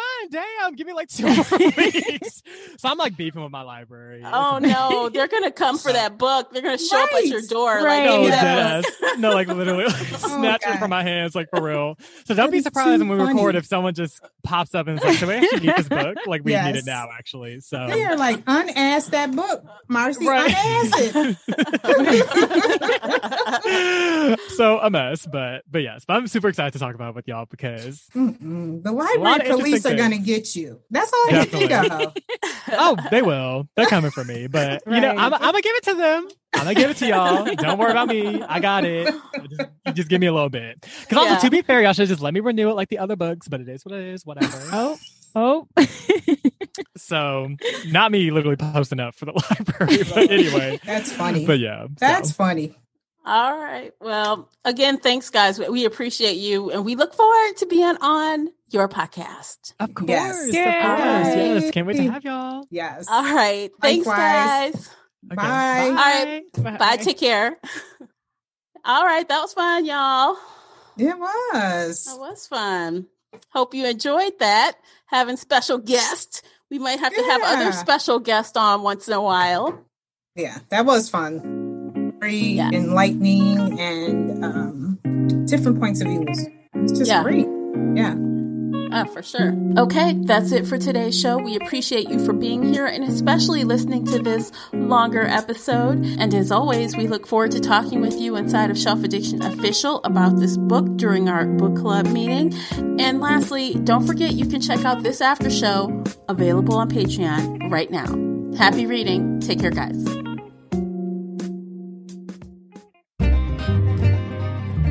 If you enjoyed today's episode and would like to show your support, there are a few things you can do.